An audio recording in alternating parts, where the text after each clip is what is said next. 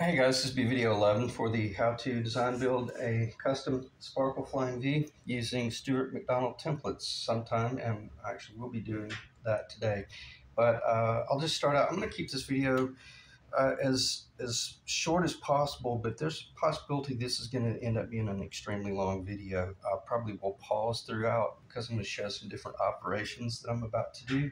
So hopefully by the time this video finishes, I might actually be installing some frets. So we'll see. Let me just dive in. And I've made a bit of a punch list over here, so I'm going to try to stick to that as much as I can. I'll start with a bit of a flyby. There's nothing really to show up here because I still have all this protected. But nonetheless, this is, I don't know how many coats. It's just multiple coats of black and clear. But it's going to get probably 10 to 12 more coats. But this is what you kind of want to see as you're transitioning into getting very close to a finished guitar. It may not look like it, but other than this one little hiccup where I let the sandpaper hit that corner, I knocked off a little bit of the black. I've got to touch up that, but otherwise, uh, 10 to 15 coats of clear coat nitro in this area right here, and obviously blending into the top, and this area will be finished. It's that close. Other than, the final buff work and all that jazz. So this is kind of what you can expect to see as you're. It's funny, they get kind of gaudy and big once they start coming together, but really beautiful. I'm very happy with it, and it's cool. I'm getting to the point where all of my guitars are kind of they're taking on this unique personalized touch. In other words, I could look at a guitar and pretty much tell you, yeah, that's one of my guitars. Why? Because I'm a player. I'm not a collector, and I had mentioned this in the past where I built a Harley Davidson once, a chopper, really cool bike, early 90s Evo engine. It was a hardtail, American suspension front end, and all this really cool stuff. But it was a rider's guitar. Because why? Because I'm in Alabama, man. I was living in Tennessee at the time when I was starting to build the guitar, and it's gonna get it's gonna get scratched up. So there's riders and there are players, or riders and collectors, or players and collectors. And anyway, I'll stop talking about that. You guys know what I'm talking about.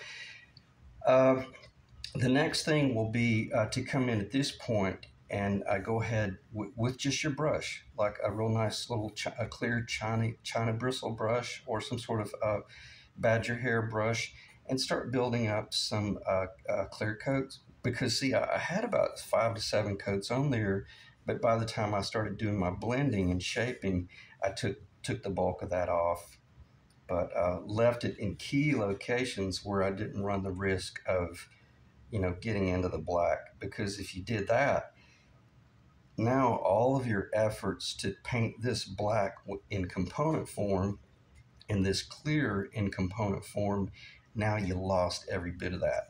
But I did not see, in this respect right here, I did not encroach on any of the black while I was sanding the clear, or any of the clear while I was sanding the black. And then I can feel it right now. It's close enough for rockabilly, and with about 5 to 10 coats, 15 coats of nitro, and it should blend in really beautifully. Okay. And if you're curious what it will look like, just look at the past video where I finished Flying V number, this is number 7. It was Flying V number 6. That one turned out really well. Okay, so I'm going to do this. So I did a flyby. Let's see. Yeah, I'll go ahead and talk about this a little bit. Looking at my list, it says glue in versus a bolt on, 7 sides. 7 sides versus, the glue in was 7 sides that we had to glue in place and get everything to fit properly. And then in addition to the 7 sides that were fit, we have 5 species of things going on here. We have the rosewood, which is not going to be getting clear coated, but it will be getting oiled, and it had to be sanded and blended in, but not at the expense of losing the profile. We had to maintain the taper. Okay, so if you want to really ask yourself, what are you sanding everything to? You're fitting everything to the fretboard because your fretboard was pre-finished, and that's really critical. I'm glad that I went off the cuff there, but this was already a select dimension here. I think it's 2 3/16 of an inch at the 18th and 1 11/16 at the nut. So that fretboard was finished, and had you started changing the fretboard in order to match anything else, well, then you would have lost the guitar. So you're dealing with gluing in 7 different sides and getting everything to fit, as we just covered. But then you're dealing now with transitioning into clear coating 5 different species: the black nitro, the clear Honduran mahogany, the binding, and then number 4 would be like the rosewood fretboard or ebony, and then number 5 would be your sparkle top, or your top might be painted a custom color. So you're now connecting everything with the nitrocellulose lacquer, and you're assuring that you finish the guitar. Okay, and that's what I'm about to do. And I don't know if I mentioned it at the front of this video, because I think this is the 3rd time I've done this video. I keep getting too long-winded, but yeah, I mean, that's just, I'm about to do a lot of that stuff, and I did not want to do it off camera and then just pop up here and go, oh, here's the guitar, it looks great, because I'm not doing these video series to because I have that I'm trying to get attention. I'm building these guitars because I feel like I'm getting to the point to where I've got a lot of knowledge that I can share with you guys that are, might be doing a project for your first time, and you're trying to figure out, can I take that neck off of that guitar and put it on here? And if I do, what can I expect to run into? Those are the type of things I like to talk about. So I'm going to pause the camera. But I think before I do pause, I'm going to do a tone comparative of this guitar, this Husk, compared to the Explorer.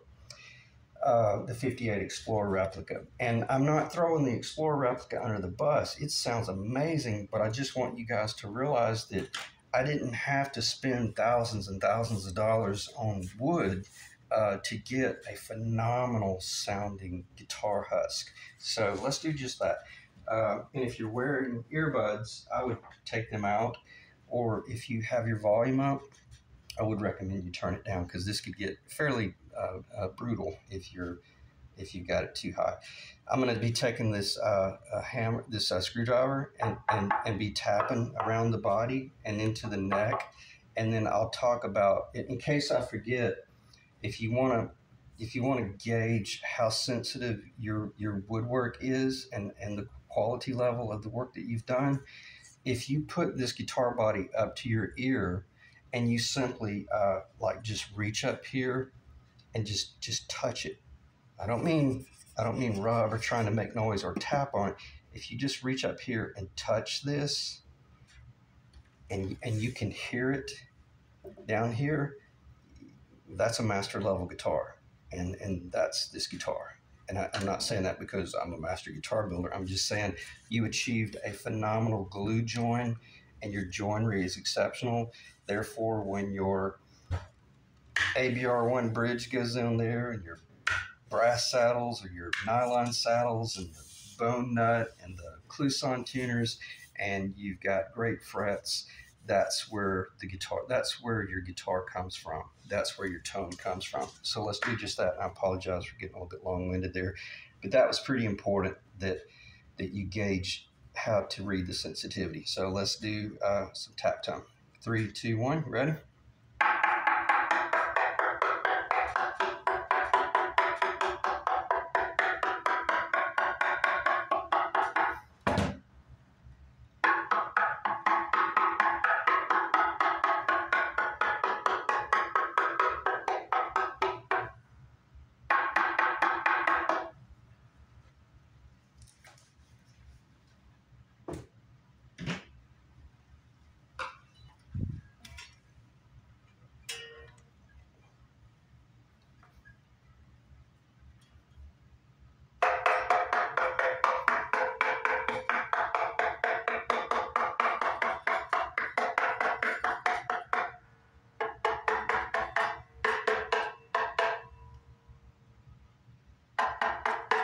try to mute those strings.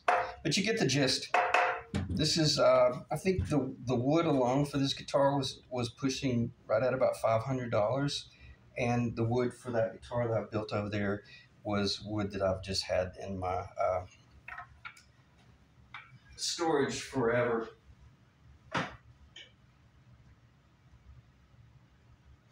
And I have to make certain that Explorer is extremely well protected because it's, tell you what I'm going to do. I'm going to pause the camera. I'm going to take the Explorer upstairs so that there's no risk of damage to it. So I'll be right back.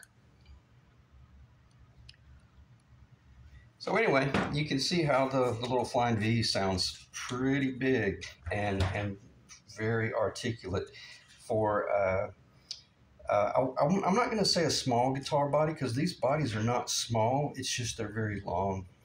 So I'm going to pause the camera again. And what I'm going to do is I'm going to do some clear coat right here and get that sealed and just show you what a couple of minutes of brush work will do.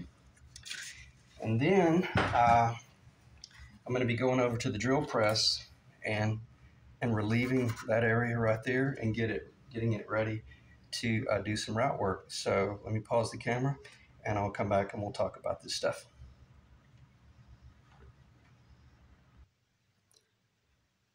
Okay, let's dive back in. At this point, you know, all you're doing is just relieving some of the crap. But one thing I do like to do and that I recommend, if there are any little sharp corners that the router bit might catch on, go ahead and kind of knock those off. Knock them out of the way. Don't try to finish the guitar. I'm just saying, like, there's a little sharp point right there. Maybe come in from the top and take your little mallet and kind of knock off that little corner. Now, if you've got a real good router set up and all that jazz, and you work your way to the finish line, you should be fine. But as soon as I say that, I'm the world's worst at slipping up and the router bit catching and jerking and creating a little problem. So anyway, at this point, what you're going to want to do is really do your finish engineering and determine exactly what you're going to be putting there, meaning the pickup, whether you're doing a humbucker with the ring or you're doing like the P90. And you should have already engineered this stuff, obviously, very early in the game. But the reason I mentioned the P90 is because a guy had commented in, I believe, the second to the last video, and he had asked me about converting from a humbucker to a P90, and I've never done that. And I don't know if they make some sort of ring that will do a conversion. That's not really my expertise.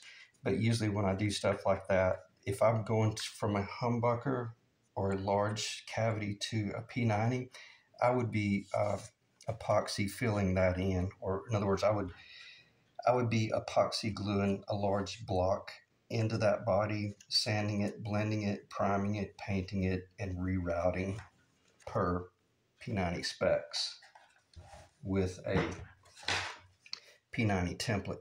So that's the way I would do it.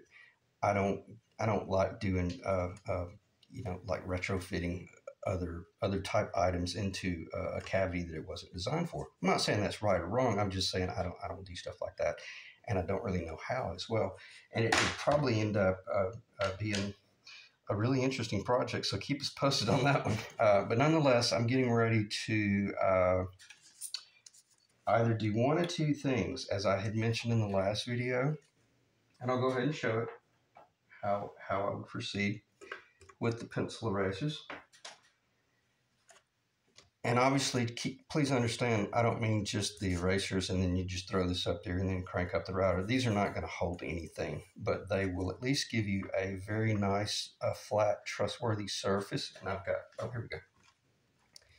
Maybe put a big one back there and then just one or two right there. And then you're going to come back in and possibly realign per a dot inlay or a center line that you've got, or possibly in my situation, I would be able to go through these two ABR1 bridge locations, and I could just about, I'm not going to do it. I'll try it. It'll be luck if I hit it. It's somewhere in there. In other words, there are two ABR1 holes drilled in the body right there, and you could align by that right there by pushing bamboo skewers through it, and that would guarantee you that the tail stays true, and then you could come up here and fasten this in some fashion. A lot of times when I'm doing this type of route work, which is exactly how I'm about to do this, I do this on my drill press. And I put the drill, because I can change the gear ratio on my drill press, and I run it at 3,400 RPMs with a 1 inch, that's a 1 inch face cut. And what is that? 20, well, I think that's 25 millimeter is 1 inch. It's about 25 millimeter. And with the erasers, it works out perfectly. I should be able to hold that up in the camera. It works out perfectly so that I'm just going to let that sit on the finished bottom as of right now, and look where the bearing is. It's perfect. Okay, with the little erasers, it lifts it up, and as long as, so you could come back here with a straight edge across here and put this on a table and put a clamp over here and a clamp over here, and that would clamp that down, and then you could run your handheld router. But in my situation, I'll probably just run those bamboo skewers through the back. I know I will. That's how I always do it. That'll guarantee that that fits that. Then I'll come up here with some tape and some jet glue up under here, and I'll fasten everything. Then I'll just go to the drill press and I'll run it at 3,500 RPMs and do real gentle passes until I get up to that point right there, and then knock it out. So I'm going to pause the camera and go do that. And the next time you see it, it'll have a pickup cavity ready to receive a Seymour Duncan type guitar pickup.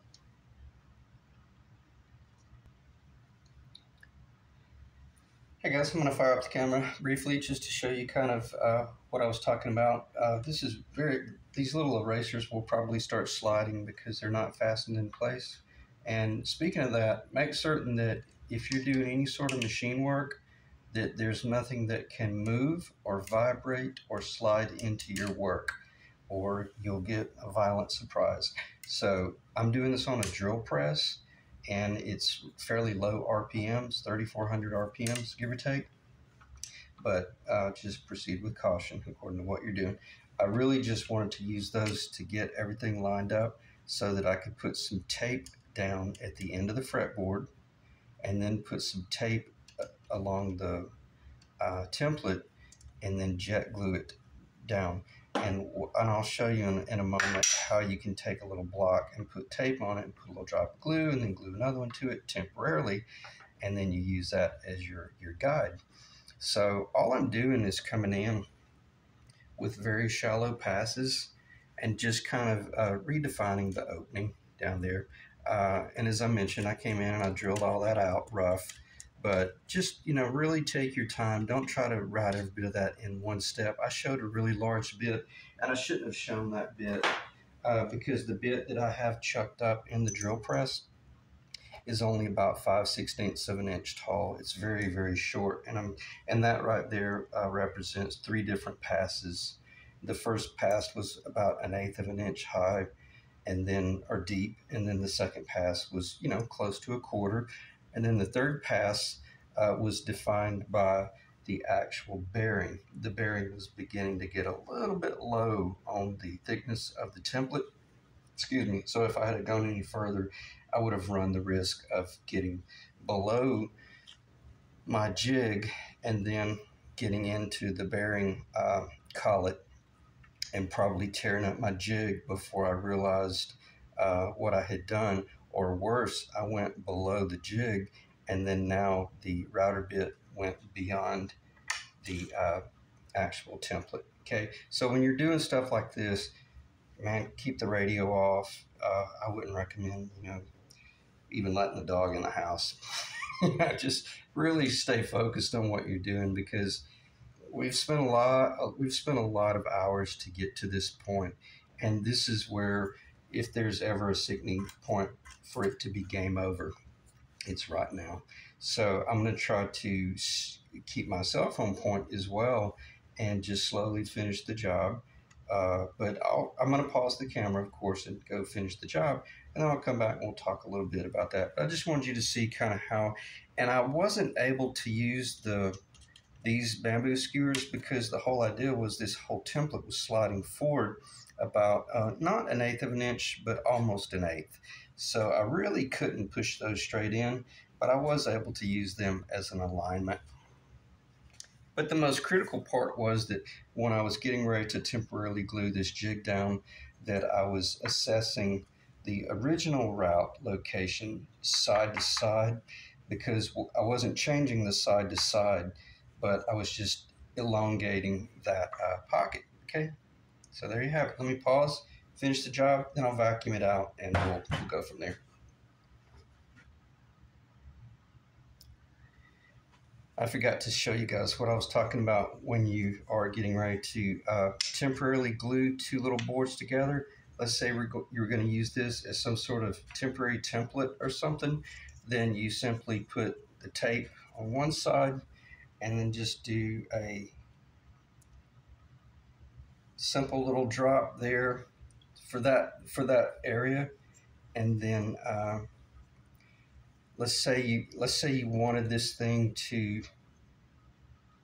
I don't know, maybe come across those 2 points right there, then you basically just, I'm going to do it, and then I'll show you what I did. Got it on my marks. And just hold it about 5 or 6 seconds, and it should be fine. And then you could do your route work where the little bearing, runs across there and comes in and routes that. And then when you're through, you simply twist it and pull it loose. And then it's a real clean way of doing route work. I could have done that there, but I wanted to take advantage of the fact that I paid so much money for those templates. So if I'm gonna spend all my money on my templates, I'm gonna work them. So anyway, I'll pause, finish the job. I'll be right back. Hey guys, I'll do a bit of a flyby with respect to the progress. A few more minutes devoted here. You can see where the, I'm just gonna let those erasers slide out. For the most part, they're not really all that important the way I'm using the drill press. If I was doing this with a handheld router, I would have this fastened to a table with a bar across it, everything locked in position so that all I have to do is watch the bearing along the template and not worry about the job. But sometimes you're moving you're keeping the machinery fixed and you're moving the item that you're cutting. Like if you're using a table saw, you're moving the board you're cutting. But if you're using like a router, typically you need to fasten your material and then move the tool. But in this respect, if I'm using a drill press, I'm running at a fairly slow RPM, 3,400. So I got to be real patient as I work my way to the finish line. And always make cutting cuts where the router bit is turning clockwise, meaning like since this is cutting overhead, it's going to be turning clockwise. Make certain that you're cutting in this direction right here. Don't ever start doing climbing cuts because it'll definitely start running with you, or you'll get real bad chatter. Turning out really well, so I'll pause the camera again and then finish the job, and we'll go from there.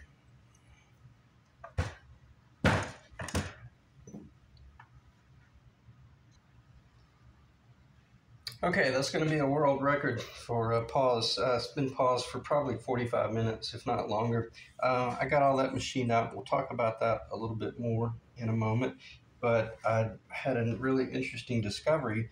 When I was epoxy gluing in my neck, I failed to tape over that that drill location because, see, before I glued the neck in, I ran a 3/16 of an inch drill bit all the way through so that once I installed this pickup, the wire could go through there and then go down in that corner and come out into the control cavity. Well, all of that epoxy, gravity took its course, and a lot of the spillover epoxy ran all the way down in there, and I could not get the wire through. So I had to basically sit there with broken drill bits and just kind of work it out a little bit and kind of like hand drill it up to the point where I couldn't reach it anymore. So I had to break out my torch and heat up the drill bits, those short little drill bits. They were broken bits. And I'm not sure where they are. It doesn't matter. But neither here nor there. It took about 30 minutes to heat up the bits and kind of ram them through, but being really cautious not to, burn anything up. So anyway, sometimes you have to back up and punt. So fortunately now, whomever buys this guitar, when they install their pickup, as you can see, that wire, there's absolutely no restriction whatsoever. Okay, so plan your work and work your plan, but always be prepared for reality. This is routed out just a little bit oversized, probably about a 1/16 of an inch, but that's okay. I'd rather it be a little bit big than a little bit tight. So it turned out really well, and it's really beautiful because it shows the absolute just flawless quarter sawn mahogany tenon in the old antique pine, which is really beautiful. And I did a little bit more router work in these corners. Again, to recap, I started out with that bit really short, took off the top, transitioned over to that bit, moved it down a little bit, finished out with that one right there. Okay. Let me get a drink of water because I didn't realize that epoxy smelled up the shop fairly bad. Okay, so after you finish your route work, what's going to happen is you're going to have the tenon. The tenon is still going to be sticking up right across here because the router only cut off this edge right here. But so you'll have to come in and you'll have to use your pull saw and ever so cautiously pull a little bit on this side, pull a little bit on that side, and then maybe use the first two teeth and pull across the top. Can't slip, it's not an option. So it took me about 10 minutes to notch that out. I could have just gone up there with a chisel and a hammer and cowboyed my way to the finish and just banged it out, but you run the risk of bust out, and you don't want to do things like that. Not when you've come this far. You want that to be a beautiful, very much hand-finished, hand-level transition that is flat with the top, the sparkle, but is also flat with the end of the neck, because you're going to be coming in here under this edge right here. See how that buried up in there? You're going to have to come in here in this end with some rosewood and slide in some real thin wedges on either side because of the pitch of the neck. Okay, so there's a lot more going on here than just bolting a maple neck onto a older body. I think you can read between the lines there. There's nothing wrong with those guitars at all, but that's what I just meant by at the beginning of this series. The beginning of this video, you got 7 sides connected, 5 species, and this is along the lines of building a jazz guitar, where you're doing all this extreme joinery and all this binding and all that jazz. Again, I'm not trying to brag or anything. I'm just saying this is a fun guitar to do in video series because it shows you how much can be done, or B, what shouldn't be done. If you're just a player and you just want to build a guitar that has a neck and a body, then this is way overkill. But nonetheless, if you want to do really beautiful, enjoyable work, or you're learning, that's where I really should be going with this.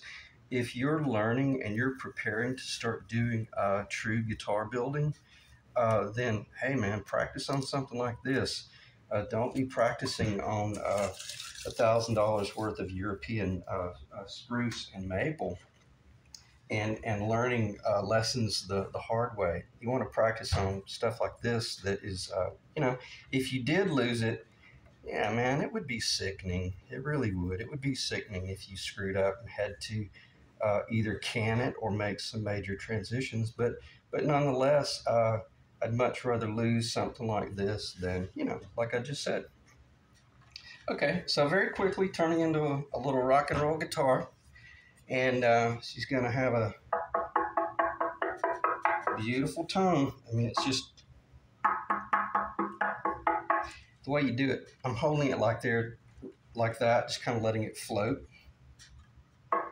and just letting it breathe.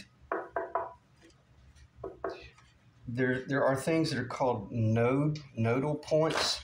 Like if this was a large board, if you reached up here and held it basically in that area, if it was about 4 inches wide, 5 inches wide, about 30 inches long, you could tap on this and it'll start ringing along the lines of probably like a xylophone. You know how they have the little floating keys, and you hit that xylophone, that key in it, and it rings. Well, that's called a node, N-O-D-E. And I'm doing the best I can to kind of find like the nodal point and then just, do the tapping. And I'm kind of moving my thumb around a little bit.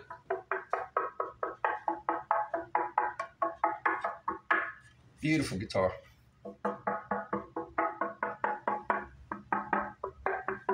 Just very articulate, very clear, and no buzziness, no muffled.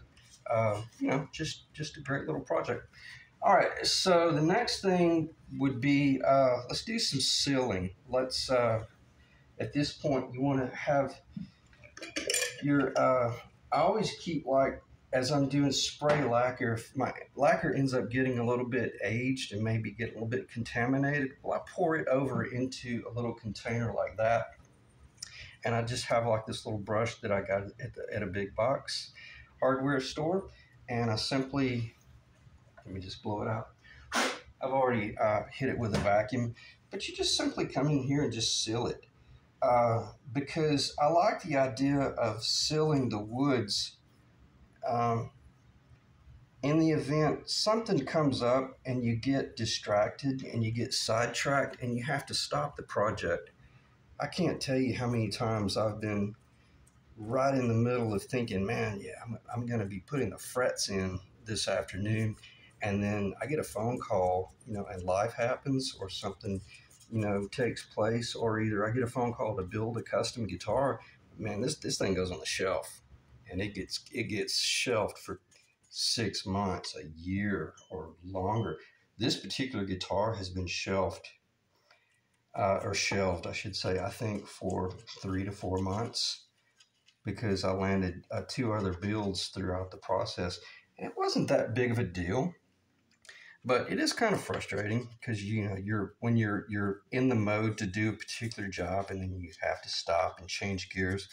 Like right now, I would almost hate for the phone to ring and someone want me to build an acoustic 16-inch archtop jazz guitar, because that's a whole different world, and I would almost need 3 weeks just to get in the mindset of it, if that makes any sense. Because we're building a little rock and roll supermodel, with a guitar like this. And nonetheless, if you do have to stop, at least you got the wood sealed and you don't run any risk of, just moisture getting in the body, or in the neck, I should say. Well, both. I'm trying to keep this in the camera, but also just do the job. So keep a little trash brush like that. And doesn't have to be beautiful. That's already sealed. That's been brushed probably 7 or 8 different times. And there's no sense in doing anything here, because once I start doing all of my final clear coat, I will now leave that spray cover off, and I'll start spraying. Let me make sure that doesn't run. Then when I'm doing my clear coat, I'll let the nitro just spray down in there and seal all that. So let me flip this over. Well, I did exactly what I should not have done. Let me, I may pause here, and let me just do it in real time. I'll let that lacquer get up on the fretboard. Just no big deal. but you wouldn't have wanted it to dry.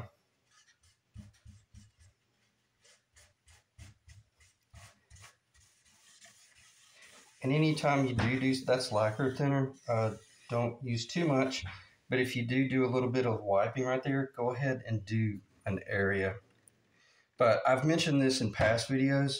I wouldn't recommend taking a clean cloth with lacquer on it and then start trying to wipe this, because these rosewoods, they have a lot of oils in them, and the oil from the lacquer thinner will cause the oil to what's the word, leach, and it might contaminate the mahogany.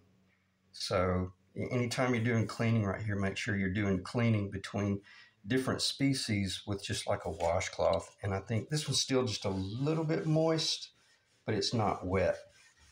Yeah, it's moist enough to show a really good example of what I was just talking about. So I can do my cleaning, get the dust off, but not run the risk of transferring the oily dark woods into the beautiful other woods. Okay. All right, let me check the time. I probably will pause the camera, get it cleaned up and reorganized, and determine how I'm going to finish the video. Okay, I'll briefly discuss how I address that epoxy in that location right there, because in the event, let's say you built this guitar and you completely blanked and you forgot to drill a hole for the wiring location, you could come through, you could come in at this location right here where there's going to be a, let me do this, let me pause and get the drill bit. Okay, what I had to do, obviously, I had to take a broken drill bit and that I could get down in the location, and then just kind of start working my way like that and doing like a hand drill, a 1/16 of an inch turn each time until I could work it away without tearing up the bottom of the guitar. There's no sense in panicking and coming in here and trying to drill it out. You'll just tear all the stuff up here. So if you do freak out and you get in a bad mood, maybe just flip off the lights and address it tomorrow or the next day, because all it is epoxy or glue or something that's in a cavity that needs to be melted out. Because what you can't get out with this right here, by drilling it, once you get to that point right there, then you can determine, can you get to it from the other side? And maybe if you have to change your direction, then so be it. But mine, yeah, it did. I didn't think it was going to fit, but my drill cavity ends right here. But I was not able to get the drill bit in from this location, so I had to work everything from this side over here. And then once I got it to the point to where I knew that I was able to push a smaller wire through it, I got my propane torch out, and I had that baby heated up like you wouldn't believe. And I was basically I was melting the new location. And if anything, that certainly will never have to worry about. We won't have to worry about moisture, because all that epoxy is melted into the wood, and then came over from the other side and did the same thing. But because of the restriction in getting a certain length in here, we know that we can't just make a one pass, so you got to go from both sides. And then once I got it to the point to where I knew I was pretty close, I heated this baby up, dropped it in there with a pair of needle nose pliers, and then I used another broken drill bit as a pusher, and I pushed it through.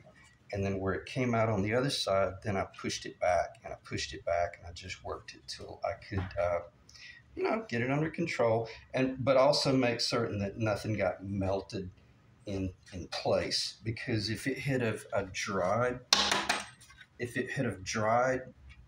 and then I panicked, then it might have been more difficult to have gotten it out. Okay, but let's say you did screw up real bad and you couldn't get it out or whatever, or either you just forgot to do it. You could come in with a long drill bit. An 1/8 of an inch drill bit is not large enough. You would think it is, but it simply isn't. You probably would be able to get a clean cut wire through there, but once any little bit of nitrocellulose lacquer sealer gets in there, and if you get a little bit of a ball or rollover, a little bit of dust or contamination, eighth of an inch is not going to be big enough. So you could I always drill these with a 3/16 of an inch bit, and then my nose is itching from that epoxy. But if you did have to do this as an afterthought, you just drill through that location right there, and you take it wherever you want. And with a real nice long drill bit, well, the sky's the limit, man. I can take it all the way to that control cavity if I had to. Don't want to do that. I prefer to do things like take it into this control cavity and then pick up from there and then finish out in that location right there. Okay, should make perfect sense. So build your guitar and just think about paths. It's all geometry. That's all it is. We're just dealing with straight lines and angles and roundovers and runaway epoxy that you should not have allowed to happen. Again, you know, if I'd have just had the tape over there, it wouldn't have been an issue. But as I've said before, the whole idea about deception or a mistake is just that. Well, you don't set out to make mistakes. It just happens, and then you have to address it. That really is a lot of building a guitar, or for that matter, anything kind of unique that has so many different operations. You can't help but screw up. It's just like that right there. Everything was going great until the little jig that I had where I was routing out the base of that tenon broke loose, and I was doing my routing, and I felt the router go over a little bit further than I thought it should have, and I should have stopped, but I thought, well, that's strange. Maybe I hadn't routed over far enough, and I went ahead and continued to route. So I had to do a little repair. Does it matter? Oh, of course not. It's irrelevant. Well, does it matter? Yeah, it does. I shouldn't say that. That sounds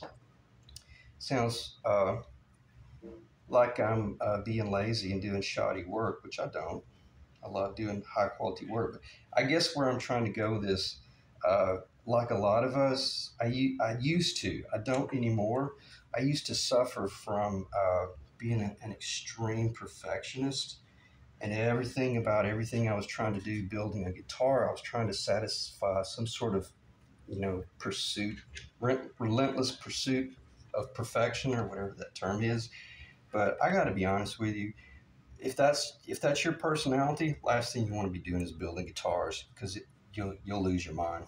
It'll drive you crazy because there's so many little hiccups and little mistakes that you're going to have to be addressing or correcting, that by the time the guitar is finished and said and done, you'll be so wound up you will have not enjoyed the build at all, and it will have been a miserable 3-month process if you were lucky to have finished it that quickly. So why does it not matter? Because it's covered up. And at this point right here, the way I would tune this, the location, that's a very thin piece of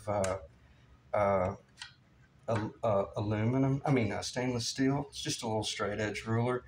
That I usually hold the pickup ring off the end by about that thickness. What is that dimension? I have no idea. It looks like it's about 1/3 of a millimeter, or probably about, it's less than 1/32 of an inch.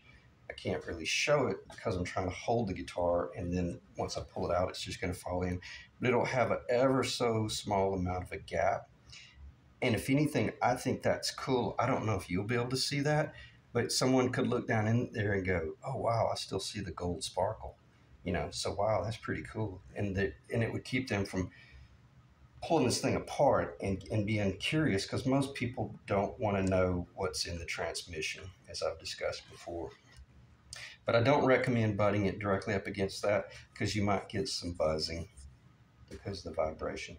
Okay, so coming together very quickly, and I was going to talk a little bit. Let me check the time. I was going to talk a little bit about the P90 options, because I may have mentioned earlier in this video, a guy had commented about, hey, what do you recommend about transitioning from a P90, from a humbucker to a P90? And I may have already mentioned, I don't really know what to tell you there. All I know is that I will share this with you guys. Uh, that's a humbucker route. If you can see it, this thing's clear. It's kind of hard to see through it, but that's your humbucker route, your traditional.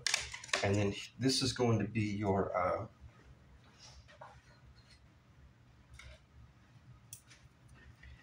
this is going to be your P90s. That's what a P90 route is going to look like. Now I say that's a 1/4 inch radius corner, but you'll be using a half inch radius. I guess I will have to talk about this. uh, the outside edge of that P90 cover, that's a half inch radius. But these templates, they are a 1/4 inch, but when you route it out, you use a half inch bit. Okay, just like I showed you the 3 bits earlier. That way, once you do the routing for the P90, the routing corners that you turn are the correct radius to match the P90 that goes down and recesses in. And I may have already mentioned, I don't like the idea of getting some sort of pickup surround that supports a P90, because if you're not a true player, the whole idea about playing a guitar with a P90 on it is the phenomenal clearness of not having the restriction around the lower edge of that pickup. It's so incredible, especially if you're a jazz guy. We plant our pinky right here as we're doing pick work up into the upper register. And then I say jazz, bluegrass. I do a lot of hillbilly type rockabilly stuff. So I'll plant my pinky right there, but I always hate it when I'm playing a Les Paul or something with that ring, because I crash into that right there. So if you're going to do a P90, I say go full P90 benefit, and I would fill in that area and then route out for the authentic P90. And even if you have to do some paint touch up or something like that. And I'm just going to stop because I don't want anybody to think I'm being a jerk. But they're quite different, the location or the routing of it all. But if you want to, I built I think the video series was how to design build a custom, a 1955 Les Paul custom, meaning an actual custom, the Les Paul with the square inlays, all the binding. I think it was like a 7-piece binding on the front, 5-piece on the back. I go into extensive detail around video 25 about 24, 25, 26 about installing P90s. And I talk about the hazards, the benefits, the beauty, the frustration, and all the stuff that I've already forgotten. So check those video series out, or that video series out about the custom Les Paul. That was probably, it might be close to a year ago. So check that out, and hopefully that'll help you out. Otherwise, I'm going to end the video right there. I appreciate you guys checking in. Let me see if I can turn it so it's pretty. Let's do a bit of a flyby. So I don't knock anything, don't knock my coffee over. Close, very close. A lot going on there. 2-piece binding. Let's run through the specs very quickly. Antique pine, quarter sawn from the 1800s. 17-degree pitch headstock, Honduran mahogany, rosewood, a 12-inch radius, mother of pearl dot inlays from Stuart McDonald. Double adjustable truss rod. That's kind of cool because even though this one's not, but if this were a historical guitar, that would protect the industry and keep someone from getting taken advantage of in the event someone relicked a Carina Limba Flying V and claimed that it was a 50s guitar. And this one's obviously not, because it's got this crazy ass sparkle all over it. But anyway, it is what it is. It's a fun guitar. And is it ever a great opportunity to possibly do a Floyd Rose? Oh man, yeah. But I personally think this antique pine is so rare and so resonant. I would really recommend not going with the Floyd Rose on this one. I would go with the traditional ABR1 bridge, and I would do a hardtail tail, and that thing will sound phenomenal. Okay, so I'll end the video there because otherwise I'll just go off on a tangent of just endless chatter about different options and stuff like that. So I appreciate you guys checking in. I hope it wasn't a waste of time. I know it was a very long video, but hopefully there was some good stuff in there about transitioning into a finished guitar. All right, I'll see you guys in the next video. Thanks.